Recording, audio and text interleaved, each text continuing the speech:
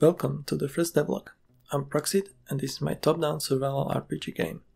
I have worked on this project for around 2 years now in my spare time. Finally, I got to the point where I had some clear picture of where I want to take this project. With this, I decided to start making devlogs to build community and hold myself to the project. As I have a full-time job, I will try to release one devlog a month compiling what I have been working on and what's coming up next. So let's jump into it. Base idea of the game is that you find yourself on this world without remembering what happened to you. Objective for you is nothing linear. You can travel anywhere in this world to explore or figure out what happened to you. As you might already assumed, there is a catch: survival. You have to watch for inhabitant creatures, eat or cold, food and water, natural weather, etc. Dying in the game is very different from other games, in the sense that it might or might not be permanent, but don't assume you just respawn.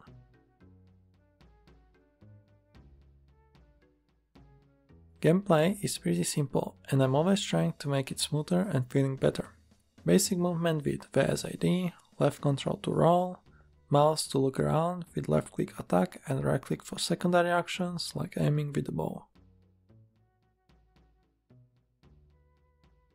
Interaction system is something I'm constantly improving. Right now you can pick up objects like branches, stones, etc. Almost everything is being designed to be destroyable or gatherable. Currently I have implemented fresh trees and copper ore as gatherables. You can use logs or sticks to light a campfire or furnace to cook or smelt various items. I will try to expand on this system in upcoming weeks.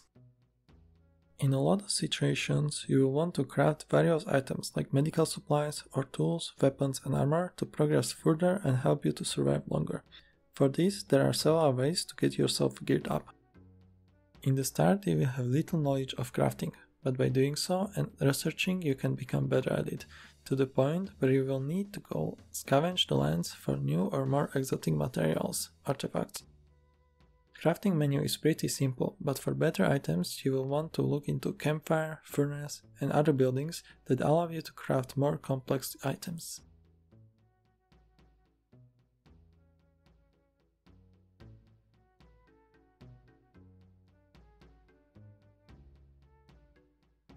Combat system is very wide in terms of weaponry. I have currently made few combat options allowing for close or range combat. The system is quite modular, to the point that I can implement almost any weapon I can think of. One thing I have to finish is a projectile system for the ranged weapons. Hopefully I will have it finished in the next devlog to showcase it too.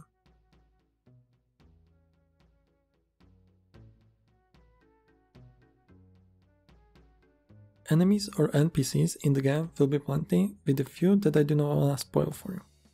All of the NPCs are killable and revolve, animal or monster. Currently I have implemented only a simple NPC setup to test the basics. In the next devlog I will hopefully have more to showcase in this area. Thank you for watching to this point. This will be the end of the first devlog, so I wanna give you a little bit more information about the project. If the second devlog is already out, you might be able to find a link to the game's website under the video. If not, please let me know how you like this video by liking, disliking or commenting down below. If you haven't subscribed and you like this project, you can do so to not miss new devlogs in the future. Thanks again and see you in the next devlog.